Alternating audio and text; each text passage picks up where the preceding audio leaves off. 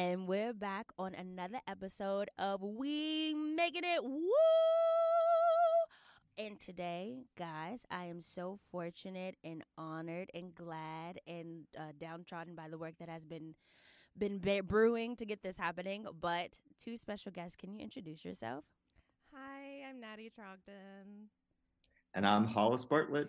Hey, Nattie and Hollis is in the building. Okay, so before we get started, you already know how this goes. If you want to be a part of the conversation, be sure to email me at katiesmiles.nyc@gmail.com. That's Katie because Katie's my name. Smiles because, y'all, let's just be real. My smile is very cute.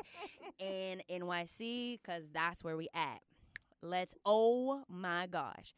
Usually, guys, I usually say what I'm reading, which I'm going to tell you now. I'm still working through In the Company of Women. If you don't have that book, like I said, it is like a coffee table book. So, like, that ain't the book you want to take on your New York commute. Because it's like a textbook. It's heavy as hell. You build up those biceps. No, you're going to build up a back bill because your back is going to fall off. But it's such a good book. I read it every morning to like start the day to just kind of feel inspired. And I'm still working my way through Homie Don't Play That by David Peisner. David, if you listen to this podcast, shout out to you, but also sorry if I'm saying your name wrong. It's the story of how In Living Color came to be. Ooh. It's a really, really, really great book. But let me tell y'all about last night. So, for those of you who don't know, yes, I sing. And so this year I've been trying to like devote more time to that practice so that I can grow. And I thought like, oh my gosh, why don't I go see one of my favorite singers in concert? It was at the Brooklyn Bowl. Shout out to Brooklyn Bowl. It was cute last night. But let me tell y'all, Jamison and Daly, y'all, they cut up. And I was cutting up with them. I will post the videos because Emily, everybody knows Emily's my girlfriend. Emily recorded me. Y'all, I was living my best life. I was shouting. I don't know if you're supposed to go to the concert and listen to the person. Because when I go to the concert, I think I'm supposed to sing with them all of the songs, every note, every experience that they have on stage. I feel like I'm supposed to have with them as I belt. I think that's valid. I think that's what you're supposed to do at concerts. Y'all, if you ain't supposed to do it, I'm breaking all the rules, and it don't even matter.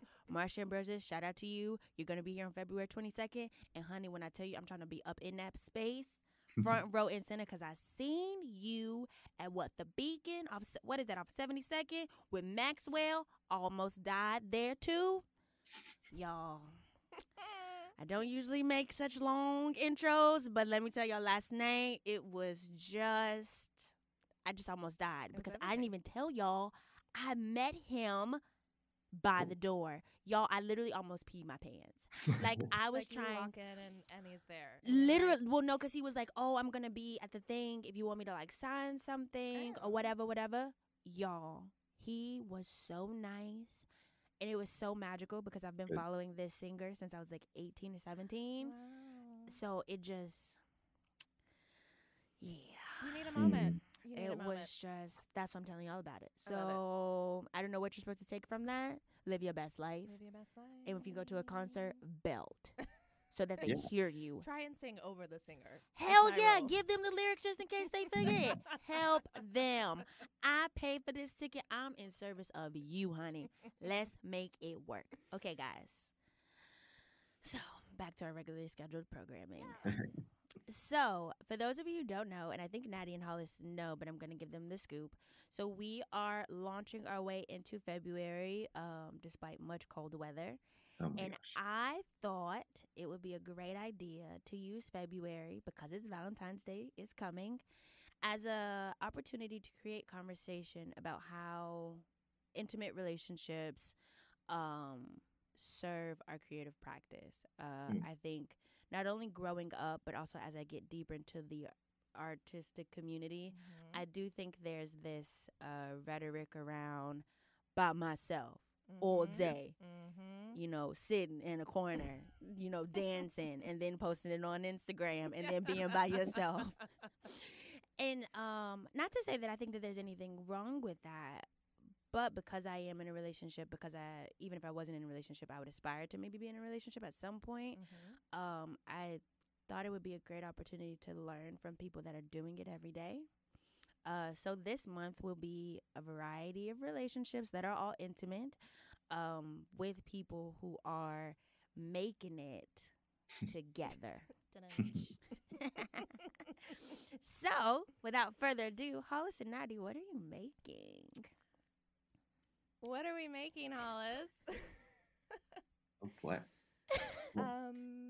We've been working on this particular duet for almost a year at this point, right? We started in like the beginning of 2018, like April-ish. I think it was like March? February, March, one of those. One of those months that is cold and whatever. But kind of beginning of 2018, so about a year. And the duet is entitled Transmuting, and we will be performing it in its most full form March 1st and 2nd at Give Me Dance as part of Workup. Congratulations on that. I know that is a grueling application process. We're very excited about that opportunity. And super humbled because, it's incredible. And we also have I just want to side note mention that we've got a great cohort of other artists that are also performing in Workup, both in our weekend and in the 2 following weekends. I'm hoping to get a couple of those people on, if not before their weekend, definitely after their weekend, because a lot of those people are my peers. And y'all already know I be up in the Gibbs most days. So doing great work at Give Me. Tell me a little bit about how both of you maybe individually arrived to this idea, and then tell me about how you decided, if there was some kind of like separation moment, tell me how you decided to do it together, because that's definitely not like the obvious choice. Or maybe it was. I don't know. Well, we had made work together previously. I think there's something that really naturally happens when you're a couple in the arts that you want to make work and you maybe don't have the resources, time, money, etc. to do that. So you're like, I want to dance and make with other people. Oh, look, here's the person that lives in the same apartment with me. We can use our living room. There's something about like it's easy to reach out, or like, oh, I want to try these ideas on this person that I'm around most of the time. So I feel like that's sort of how we came to making. Would you agree, Hollis? Yeah.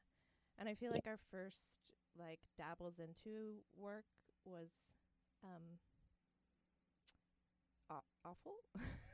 Why was it awful? I always like to frame it in the way that like with any collaboration, it takes time to get into the groove of it.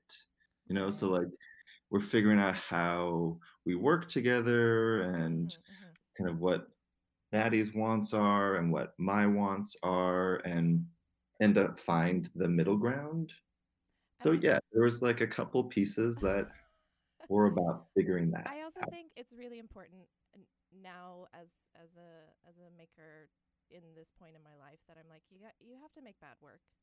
Like, to understand how to make work, you have to make really terrible work and then be like, that was bad. Here are the reasons that it's bad. But now I know how to sort of keep moving forward.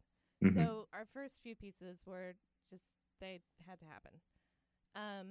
And then we took a little time away because we were busy with other things. And then how did we even come?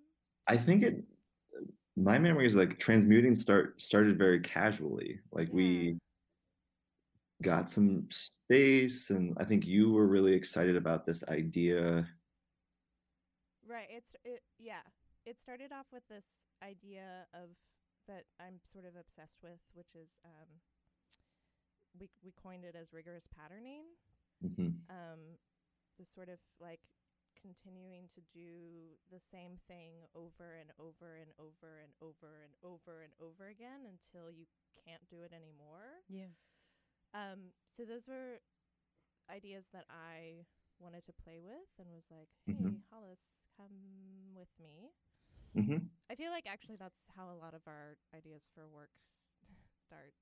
It's like indicative of our personalities that I'm like, Hollis, I had this crazy dream about this piece, and this is what it's going to be like, and these are all the things that we do with it, and here's the lighting and the costumes and the trajectory of it, and this is what's going to happen. And he's like, good morning. Yeah. Coffee. He's like, pause. Right, exactly. He's like, that's so Write wonderful. it down. Right. Yeah. He's like, let's talk about it and tonight. He's like, our, like, you know, like spotlights and like 600 costume changes necessary for this work that we haven't even created yet that you dreamt about. Of course they are.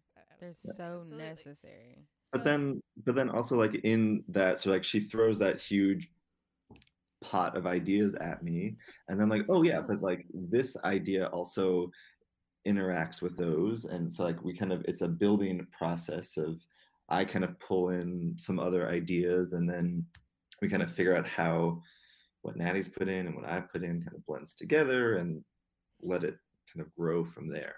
So before, I'm gonna go backwards a bit to go forwards just a bit. So how did you guys meet? Oh, because obviously you guys like, yes, I'm here for the work, but I'm also here for the mush. So let's not get it twisted. How'd you meet? Oh, we always draw straws to see who's going to tell the story. So good at this story. Take it away, Hollis. Okay. Well, we definitely met through dance. And I was taking a summer workshop and met some people from SUNY Purchase. Which summer workshop? Because I know you know Dennis is listening to this. We're getting into it. So I was a young student at the Doug Vernon Dancers Summer Workshop in Akron, Ohio. We were there that summer. And then the following year, I joined Doug Vernon Dancers and was teaching in the workshop. And some of my friends who I had met from Purchase came to that workshop and brought their friend Nattie Trogdon. Okay. I kind of met her through mutual friends. And then like through the next year, Nattie and I stayed in touch, and we were like texting. Okay, so did y'all like stay in touch because you thought she was cute? Yeah. Or did you stay in touch because you thought she was like a lovely dancer? Come on now, give me the scoop. Like all the above, you know, like Nattie plays really hard to get, and she just got this like aura around her that really like drew me in. Okay. I mean, but I would say the same for you. There was something about Hollis. One of my friends from Purchase had gone to the workshop with him and sort of introduced us. And there's something about Hollis which, if you first meet him, you're like, oh, look, another white straight male dancer, just what we need in the dance field. I don't know a lot of y'all Hollis. I mean, they either white, but they not always straight, or they straight, but they not always white. So I mean, honey, I think you're a commodity. and he has this sort of confidence that's can also come across as like arrogance a little bit in the way that he holds himself. And so that's sort of the first thing that I saw. And then I was like, oh, but he's actually really kind and nice and super talented. And I think for me, I couldn't figure him out, which was really intriguing. I know. That's it. That's it. I was like, I don't understand you. I want to know more. So when you guys, so when there was an obvious intrigue, but you weren't thinking like, oh my gosh, I'm gonna make with this person. You were just thinking like, oh my gosh, I'm gonna make out with this person. It always starts that way. I mean, it always starts that way. Exactly. You're like, we gotta make out and have a summer romance.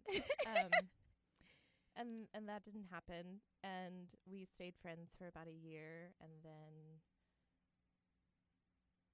well, there was a lot of like other stuff in the way, like Nattie was still in school, and I was trying to figure out my life as a dancer in New York, and so like timing wasn't quite right, but we kept communicating. And I think that's always a good sign. Like both of us were willing to put in the effort to like stay in touch. And so then, yeah, kind of like built our friendship. And we always joke, like one of our first dates, we like got drunk and sat outside of a dog park. Hell And we're like, oh my yeah. God, I love that dog and I Oh my want God, I that want that dog. dog. I love And like dogs. our shared love of dogs has like been a long bedrock of our relationship. And even to this day, like we house sit dogs, and I don't know, like there's certain things that like got planted in our friendship kind of early on in that time that built the relationship that we have today. Yeah. And much of our relationship is sort of seeped in dance, which is great, and also like not great at times. It has it's both, but yeah. And we started dating a little while after that, and it was like sort of instant. I think I tried to move in with you like a month after we started dating. I was like, so rent in New York is really expensive. How do you feel about me just living with you? I was like, we're good. We're getting married now, right? Seriously. And it's been, as of June 2019, this year, it'll be 7 years that we've been together. Okay, you've said a lot of things that I'm gonna now. So we went back. Now I'm gonna push forward just a bit. What I do love about what you said when you were talking about your beginning making process, you said that it took time to kind of negotiate space and also just kind of learn how you worked. How much does that learning aspect, or how much did that learning aspect bleed into your relationship? Because I think about like a baby relationship too. A lot of the beginning is just figuring it out, and it sounds like it was the same way as like with the making process too. Can you speak to that a bit? Totally. I think in particular with this process, with this duet that we've been working on, we really sort of deepened into how we communicate as collaborators, but also how we communicate in our own relationship.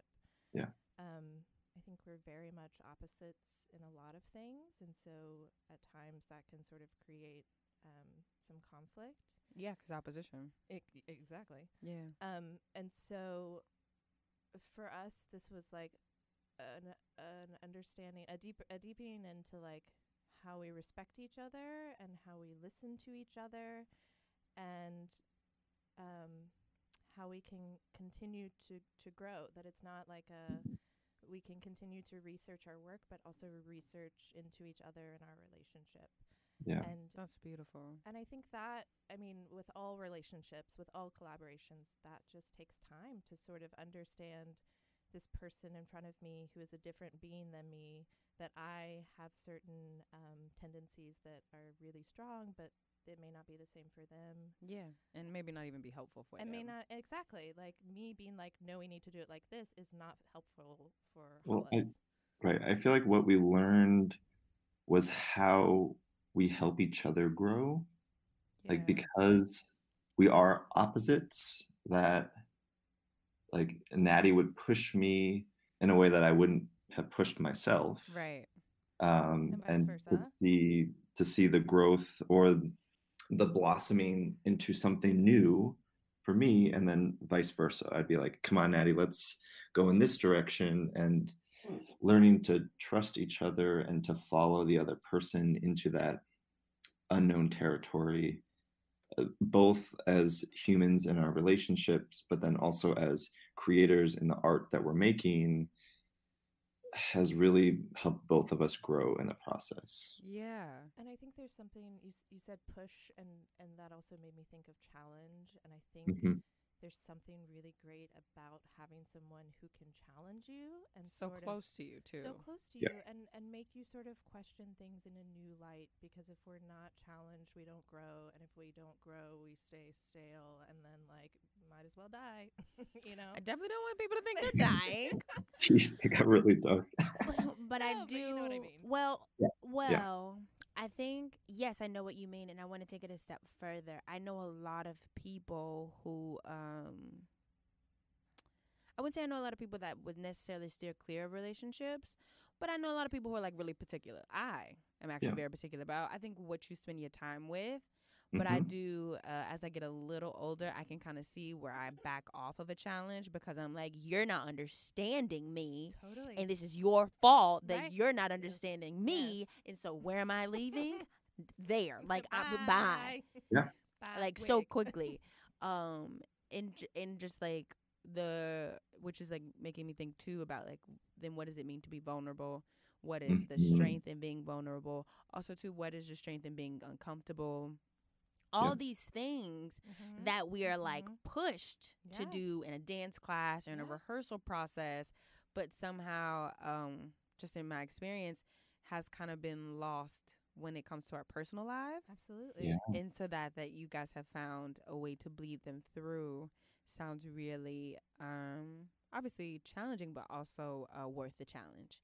Yeah. Which leads me to this next segue, which I feel like is like, all dancers are like, I'm not dating another dancer because blah, blah, blah, blah, blah, blah, blah, blah. I just want to like preface this conversation with, my ex was like, if you ever break up with me, you're probably leaving me for a dancer.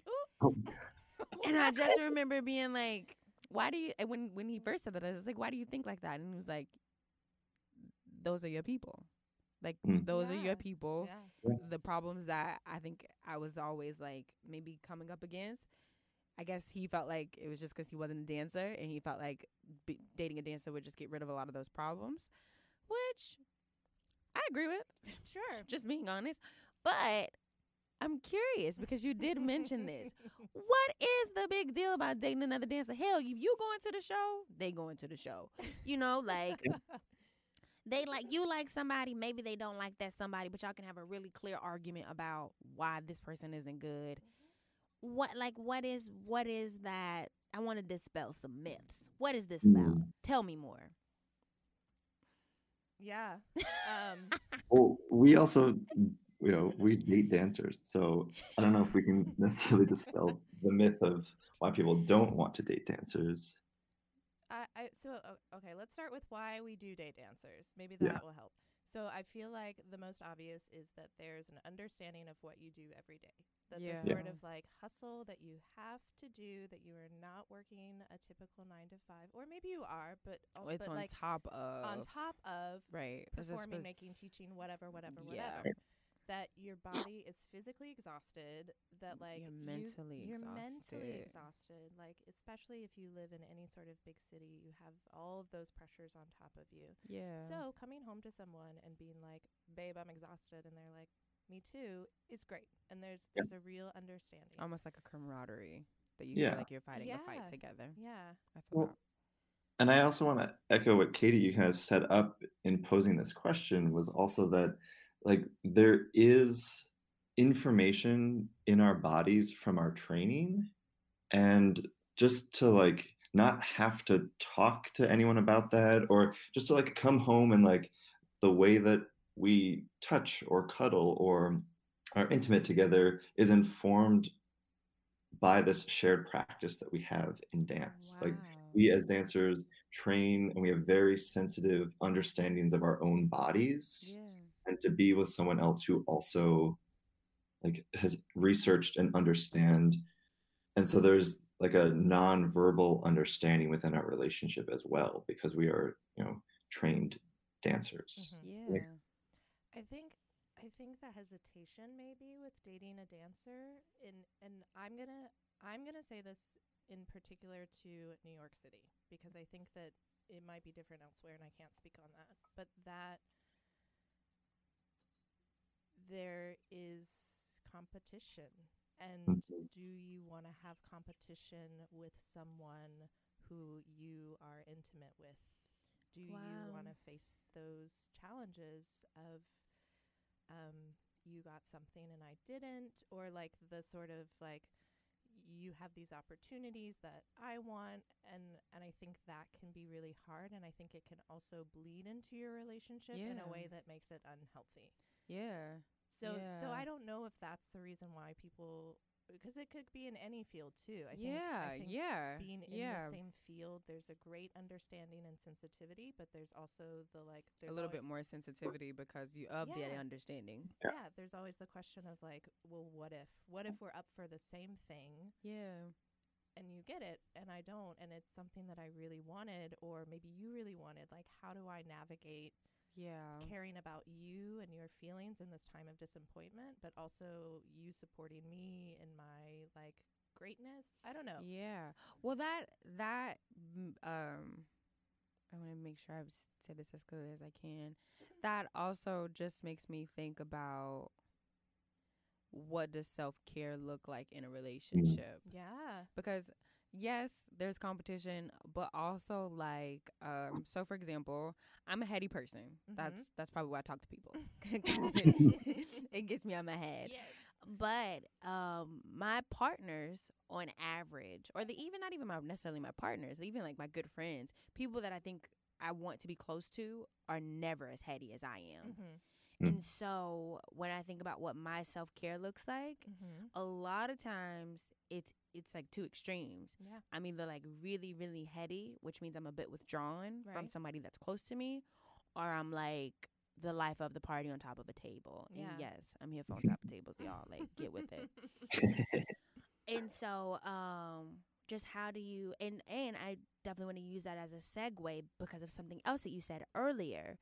In those times of self-care, because a creative process is so I think in some ways precious, because like obviously Nattie, you were saying earlier, like, yo, I was dreaming about this last night. You wasn't in my dream, so you don't know what is happening, but I know. Yeah. And all I need you to do is support me. Just support me. It was Just do it. amazing. Just do it. Yes, it was. And what It was you're the saying best doesn't thing sound as I've ever amazing seen. as my dream. Right. What have you guys been able to do, both for yourselves and for each other, to kind of maintain a self sensibility, but also a couple sensibility? Well, I could jump in and say that it's so great being in a partnership. And I know that oftentimes for myself, my tendency is to like go, go, go, go, go, go, go. Yeah. And then all of a sudden it hits me that I need to take care of myself. Yeah. And like having another person there that's like, hey, Hollis, you need to like slow it down a bit, or like, hey, why don't we take this night in? And vice versa. I think Nattie's actually in the same tendency to just like, we're the opposite, but we're the same. yeah, like in the same way that we just like schedule our lives to the hour, but we don't remember to schedule off time. Yeah. Right. And so then I think just in the past couple months, maybe, that we've come to this acknowledgement. And so then I'll be like, hey, Nattie, we need to schedule this weekend where we don't have anything, or like, this is time for us to spend time on us, on our relationship, or this is time where like I have a night off and then she gets a night off someplace else. I think in this partnership, we're able to work together to remind each other to take care of Almost yourself. Like personal accountability partners. It's personal accountability, and I think it's also like understanding that if he needs some time away, like if he needs to be like, I need to go in the bedroom and just like check out for a minute, that it's not a reflection of me or anything that I did, but it's also like you need a minute, and I'm gonna give you that minute. Yeah. I think another thing that's really important for us as makers and in this making partnership is that we also have makings outside of our work. That like as much as we are making together, we're also making separately, and we're teaching separately, and we're dancing separately, so that we have these other things that we can explore outside of our own stuff together. So it's so as much as we're like seeped in this process together, we can also step out and be like, I need to try some things on my own, or this idea is not for us, it's for me. Right. And so I'm gonna be a little selfish and say I'm taking this nugget and going away and exploring that, and then that also fuels back into our partnership. Right. Yeah. As both makers and teachers and whatever. Yeah. Yeah.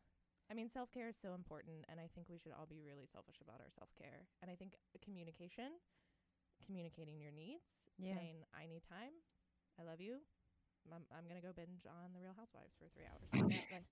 Hi. He hates me for that, but like, Well, that and yeah, I just think that that just made me think of so many things, but namely communication. Communication, it's so important. Everybody says that communication is important, but I just want to be the first person to say, let me speak to everybody out there. Let me tell you. Attention. Growing up in my house, wasn't no communication. Nope. It was like, I said this, and you just made a face at the floor, because if she saw you make that face, and she being my mom, like my stepdad was like, nah, like he don't really care. But yeah, there was no like, I am uncomfortable with there was no specificity. Oh, yeah. Yeah. Oh, yeah. And I guess I say that to say, like, yes, shout out to Emily, who's like a godsend, because she's very understanding, because I am not the most. My communicativeness comes to pettiness. I've grown really articulate with being aggressive with my words. Petty, so you know to back off. It's not as sensible as like, I just need to take a moment because my brain feels like it's going to pop out of my eyes. Yes. It comes off something like, get away from me. Girl, don't touch me. I think we might be the same person, because that is me. But I don't say that so that you can bond in misery with me. I say that to just keep everybody encouraged that like communication is also a muscle.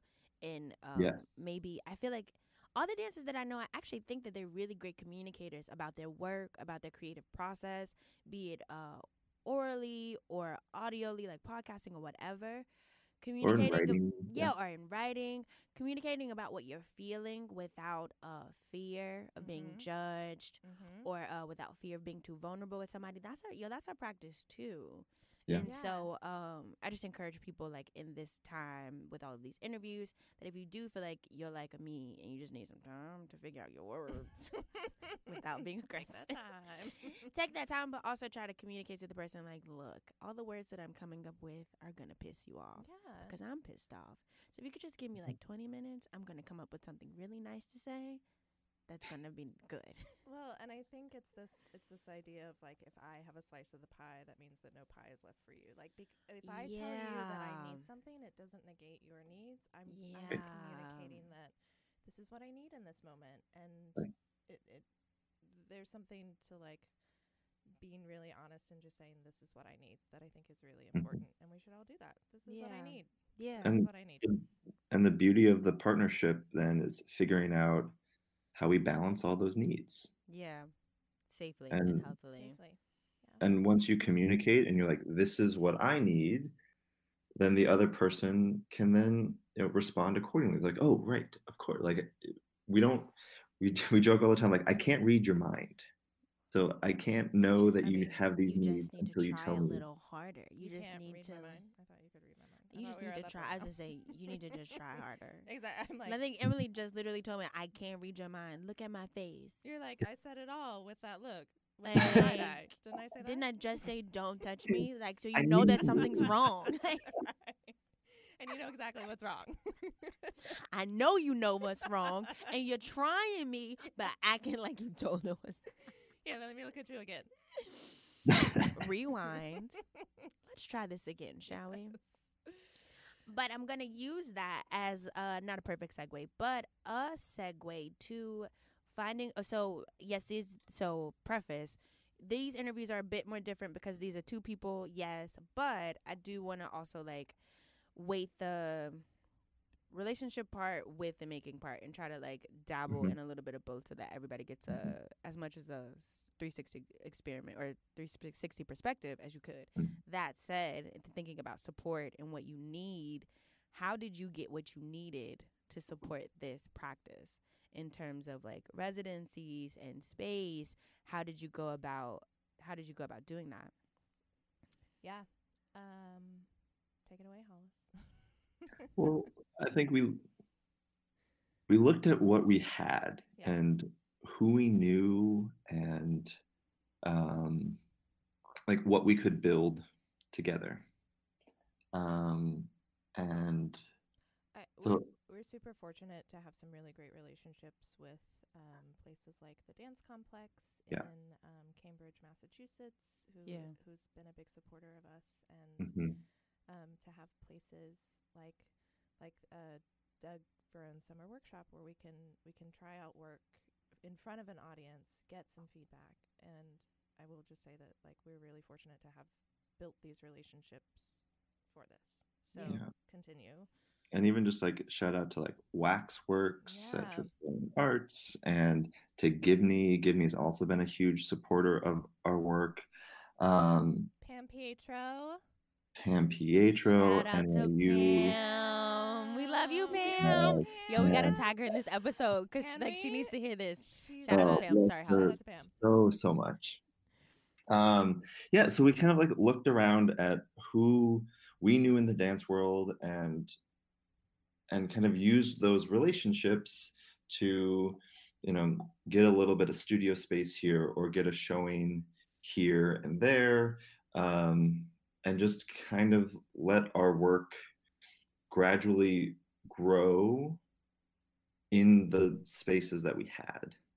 Wow. So it was kind of a very gradual process, but also it was like fitting into our schedule and their schedules. But there's been kind of a nice gradual building kind of momentum of our creative process. And I think giving ourselves the time and space to research it as much as we could.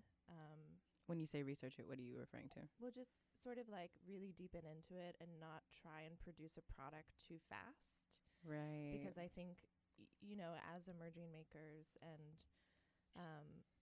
anyone really, that there's this sort of pressure to create something really great to then get the opportunities to be able to research and take the time. It's like, oh, I need to show them that I can make really good so that I can get a grant to get the space to then have time to sort of deepen into something. And I think which is really unrealistic when you think about it. Really unsustainable. Right. So I think we gave ourselves the permission to not have the pressure to make something grandiose, just to be like, this is the research that we're interested in. This is something that we've found that is probably going to be the next like 10 years of our making sort of thing that we're going to deepen into more and more and more.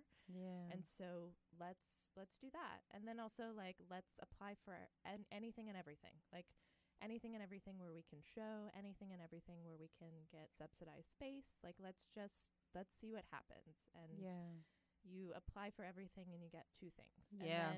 And then maybe something happens from those two things that gets you another thing. Yeah. I will also say, like, don't be afraid to use your resources. Like, for the most part, people are going to want to support you, and sometimes you just have to ask. And that's so scary. Yeah. Talk about, like, the same thing that you were saying earlier about, like, being with your partner, and you're like, I just really need to watch Real Housewives for 3 hours.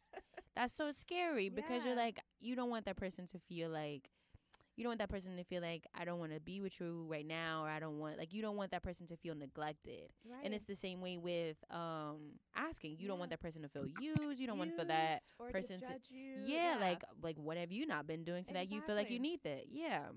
Exactly. But again, no one can read your mind. Yeah. So you have to ask. Exactly. And the worst case is that someone says like no, and it's probably not actually a no, it's probably a not now. Or right. I do want to support you. I mean, you know, if you think about, we've dedicated X amount of our lives to this field. So we know hundreds of people who have seen you along your journey. Yeah. And people want to support. Right. And I will say that like Hollis is like number one, like he knows so many people and has really helped us out with like connecting to things and being able to like use this one opportunity to sort of spin something off. Yeah. To have something for us, which has been really great. Well, but like, don't short sell yourself either. Like we both have connections, and you know, Nattie, I was just thinking about that slice and dice that we did with the Lovelies. The best, y'all. Was this with 92nd Street? Was this with 92nd Street Y? No, this was at the Joffrey School. Okay. The Lovelies, you know, like we were looking around at who else is in our community. Yeah. And the Lovelies do this great program called Slice and Dice, and Nattie kind of was in contact with them, and we ended up doing an evening where we got to share kind of early ideas of transmuting, and Brendan Drake also shared some work, and the Lovelies also performed. It was this great evening of kind of being with our peers. Yeah. And sharing work. Yeah. I mean, it's a hustle. It's a hustle to get opportunities, and your first rejection is really hard when you're like, but I spent 3 hours on this application. Yeah. But I think that there's something really special about asking people for what you need. Yeah. And also just knowing that you're not in it alone. Yeah. And also just knowing that the practice of asking, you'll probably get better at asking. Absolutely. Yeah. I don't know. And I think people know when people can read a bullshitter. Like if you're like, oh, can I use you for this? People understand that versus like, I would really love to use this space, or we're researching this, would be happy to do whatever, like teach a class in exchange or whatever you might need for this. But if we could use this sort of thing, like people understand when you're being genuine and want to support genuine. Yeah. And I just think about just like timing, and I don't know. When I set out to do this whole Power Couple series, I just thought, yes, that's what I call them, because you guys are hella powerful, y'all. Let me like take a minute, because we almost time to wrap up. But y'all, let me tell you, relationships are work. Yo, I be over here trying to work on myself, and then I look at my left, and it's somebody sitting next to me that's also asking me for work. Yeah. And I'm just super over this whole like Will and Jada, Ellen and Portia. I mean, let me explain a bit. I'm here for the Will and Jadas. I'm here for the Ellen and Portia, Swizbees and Alicia Keys. I'm here for you. But at the same time, those examples, at least for me, can feel very far. Yeah. Like I can pick, and also, I'm gonna just keep going. But like also, I can pick up and I can go on YouTube right now and look up so many interviews about couples in other fields who are literally doing the same thing that we're doing. Mm-hmm. More so, I'm with dancers every day that are my peers, etc., who I can't Google or look up, and you guys literally have the answers to the things that I'm already trying to figure out. So of course you're powerful. Of course we need to hear your voices. Hell, we need to be inspired. We need to know the good fight is being fought by somebody that's right down the street. Praise. Well, thank you for putting this together. Yeah. It's just, I just think it's super necessary, because I think oftentimes when I think about the concept of making it, a lot of my examples are just really far from me. Yeah. Be it age, be it resources, be it fields, whatever the case may be. And like, how am I supposed to remain encouraged when I think that the thing that I want is so far from me? So why don't I just bring it a little closer to me? Yeah. By shooting some emails.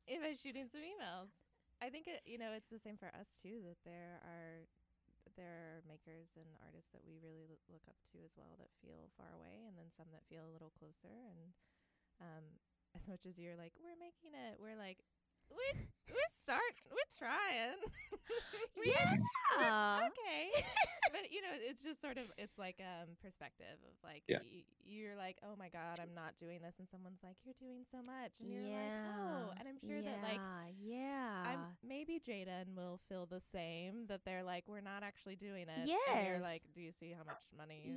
But okay, but and also just like the longevity of their relationship. So many people aspire to be like them. Hell, when I saw Jen and Paul, I was like, what is this? Just like full, like, ugly crying. Yes, the first time I saw them do partner work, I was like, do they have you seen their most recent duet? Yes. And they ain't even together no more. Like, I don't know. Nattie and I were just like crying the whole time together. Like ugly, like real ugly. I see. I don't know what kind of intimacy. Jen and Paul, if you're listening, I'm trying to get you on one of these episodes anyway. Yes. But they're not even together. I don't know what they brewed during their time, but honey, that tea is sweet. That tea is Let me tell you. It's drip dropping. So before we get out of here, do you have any, like, I think that was so many nuggets. Do you have any other things that you want to add? Oh, yes. You have to do the plugs. Oh, okay. Where is where can we see this? March 1st and 2nd at Mhm. Gibney 280. 280 is the one on 53A Chambers. Don't be taking your tail up to 890 Broadway Don't because go it's to been Union happening. Square. Go downtown. Yes. Yes, March 1st and 2nd. We are Work Up 5.1. We're sharing with some really amazing people. You should see all of the Work Up shows. The Work Up shows are really great, guys. And we'll be sharing our duet Transmuting through more information at gibneydance.org. Gibneydance.org. Where can they find you? Because I think I know your guys' Instagram handles, but I prefer you do them. Because I don't want to mess them up. So mine is at Nattie, Nattie, Troggy, Troggie. And mine is at Holbart, Holbart. And you can also, my website is nattietrogdon.com. And also, shout out to Nattie's website, guys. I reached out to them via the website, and they was so great about getting back to me using that little form. So shout out to you guys. I really appreciate that you said they, but really all of that work is Nattie. He does she knows how to do Facebook and social media and the website, and I just reshare all that she does. So thank you, Nattie, for all of your work. Try. We want to give also a special shout out to Mike Brunn and Kuhu Verma, who did the opening song. Much love. Oh my gosh. And thanks to them. That is Mike_Brunn. Sorry, not Burn. Brunn. And that is What Is a Kuhu? That's KUHOO. Remember that if you want to be on the conversation, reach out to me at katiesmiles.nyc. That's Katie because it's my name, Smile because my smile is cute, and NYC because that's where we are. And lastly, I noticed on the last episode, guys, I didn't give you my sound out. I'm so sorry. But you should make it live, and you should make it breathe, but you should just make it. Bye, guys. Bye. Thank you so much. Bye. Thanks, Hollis. Bye.